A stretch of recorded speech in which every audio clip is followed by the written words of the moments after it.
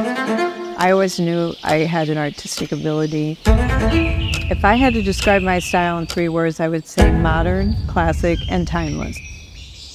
I understood that my true talent was curating large-scale and small-scale projects. What makes design easy for me is clear understanding of each category. My name is Faith Berger, and I'm from St. Louis, Missouri. And now, live on location from the St. Louis Closet Company, it's the In Your City Show. And now, here we are with our next Hot List guest. Beautiful, gorgeous artist, Faith Berger.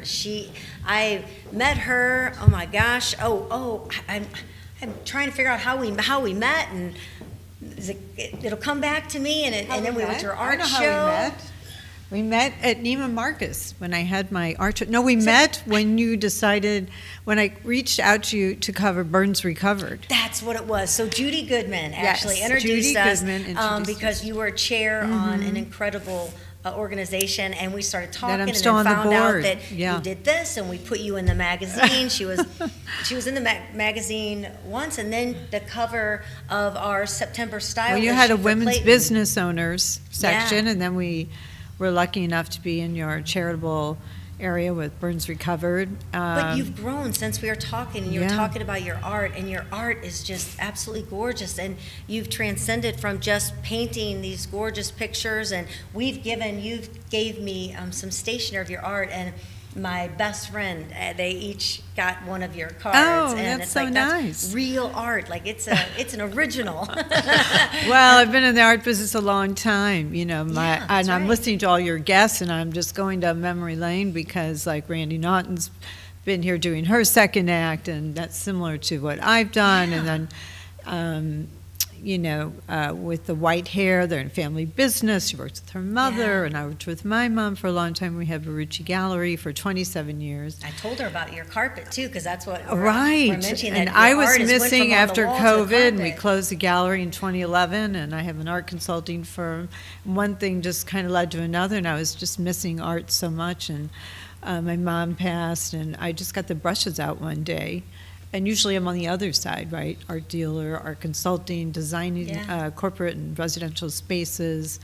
And I started painting, and I just couldn't believe how much of a piece of me I had put aside. And then, you know, it kind of came full circle, where everything I'd learned from every artist that we'd promoted, I started, you know, morphing into. And Valentina Casale, who is originally from Puebla, Mexico, but had moved to St. Louis. I love her accent. I know, she's great. She's also from a family business, and she saw my art on Instagram. You hear of these stories, but you never know it's going to happen. And she called, and actually I had a pop-up gallery in Clayton a year ago, October, and she walked in with a piece of my art that she had designed as a rug, and that was that. That's something. Because the quality was so fabulous. And she's transposing all the art, and we created a business, Faith Berger times the Art Rug, and it's a permanent collaboration. And now Champion Floor, you know, honored us with a space, so you can see the rugs at any time, and then we're there every other Wednesday. Do you see to kind of guide you through that process? Anywhere else that you're taking your art?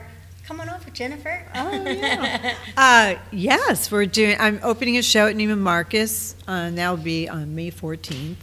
We'll have 9 pieces there. One of my pieces I'm very excited about because maybe because I'm small, I like to paint large. I don't know. I don't really know I don't know what is going on here, but my new piece is 50 inches by 17 feet. Wow. It's going to be hanging in their Mariposa restaurant. And then I had another 4-panel piece. So I love to paint large scale. I paint largely abstract.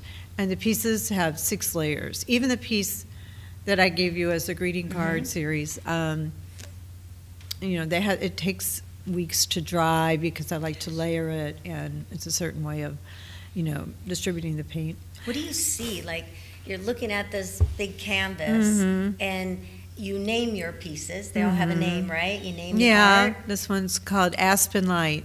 So what are you thinking in your head or envisioning? Positive energy. I love, you know, it's so stressful living, right? We've got all these different pockets. Everybody's busy. We've got social media. We've got our families. We've got, you know, numbers we want to make. We've got connections we want to do. And that's just how the world turns when you're in business. And on the flip side, you know, how are we going to stay positive? And to your point about your home, you know, what kind of environment do we want to be in? Whether we're in the office or at home or we're at someone else's house, you want to feel comfortable and at ease and calm. This is how I try to live my life anyway. I don't know if my kids would agree with me on it. I don't know if anyone would agree with me on this, but yeah, I try to have my home environment, you know, very calm, and I find the abstract, the reason I like to paint this way is because, you know, I put the first layer on, and then you can allow light through the different layers.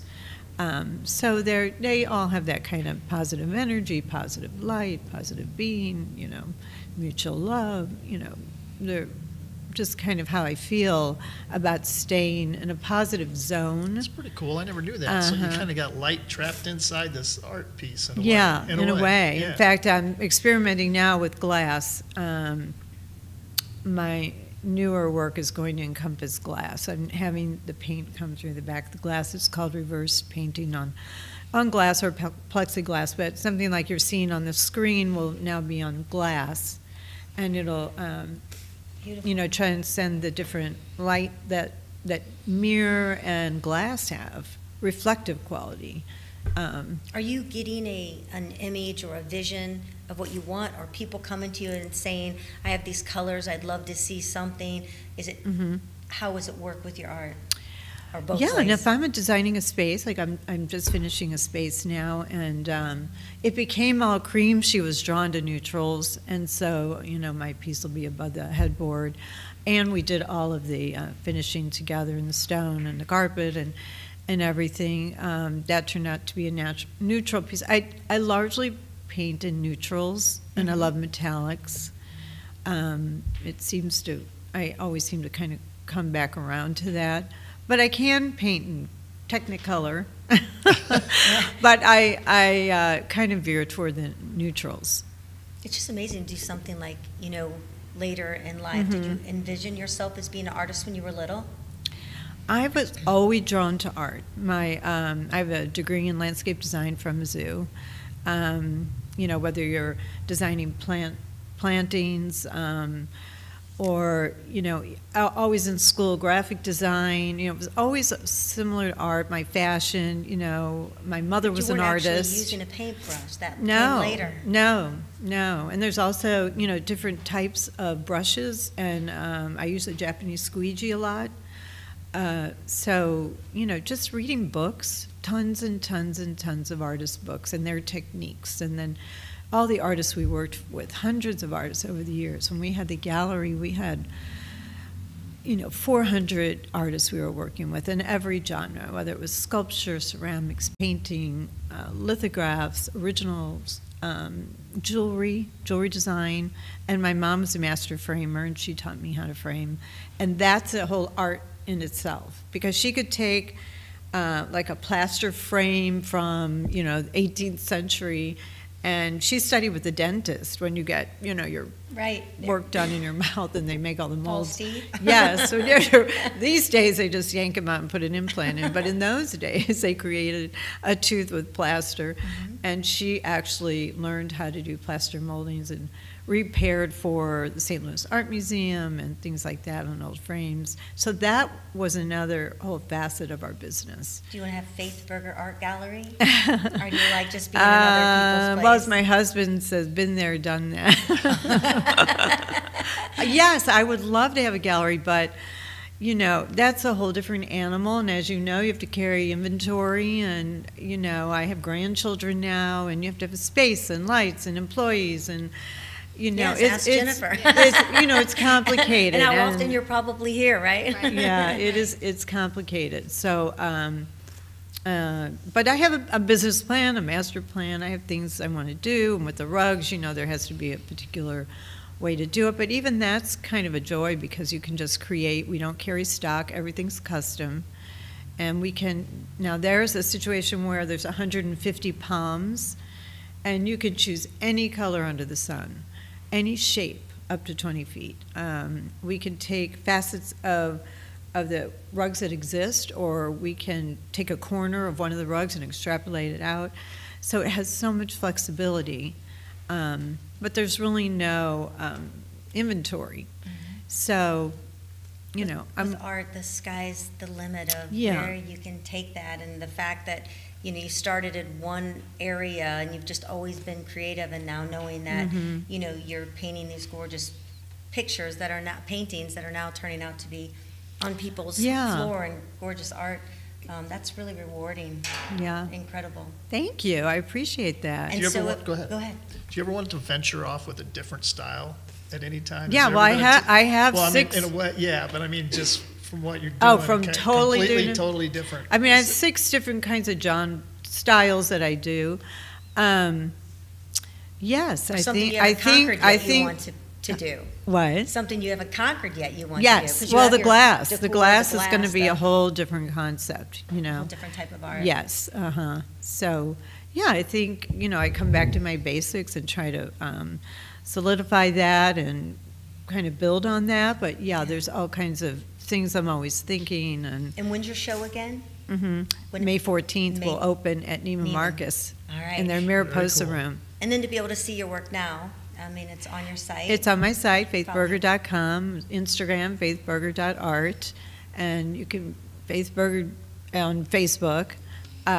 Really anywhere you punch that in, STL, you can find me. You're going to find her. Yeah. I love the and my contact hidden talent of women and how creative and strong and the ability to run a business. I have always admired artists, always, because But you're an artist. No, not You're really. Designing a piece of art. I am a, you know, shelves and construction, and if you gave me a blank canvas, I'd get nervous. I didn't know how to start. Whereas an artist they just go, right? It's a whole different mindset. Yeah, everybody does have their vision. It's astounding how many artists there are in the world, and no two are alike. Everything's unique. I have a paint by number that only has 5 little teeny little dots. So I don't think my next career is going to be an artist anytime soon. I really thought I'd like it. You'd be surprised, but see, you're an artist with your words and your, you know, magazine and organizing that. She is an artist with the magazine. And she does an incredible and how you put people together. We really appreciate it. Well, thanks for your patience today. Yeah, you've been so supportive of me and my career, and you know, a lot of people are retiring at my age, but I don't know. I just feel like I'm starting. Yeah, and I think I'm ready to retire. I'm waiting for Gordon to win the lottery. Then I'll come support you all and help you with whatever you need. Mega Millions up to now, like 800 and something million yes, again? I'm going to buy a ticket right now. Roger's a couple million. He can go do what he wants to do. He can shave. Right, exactly.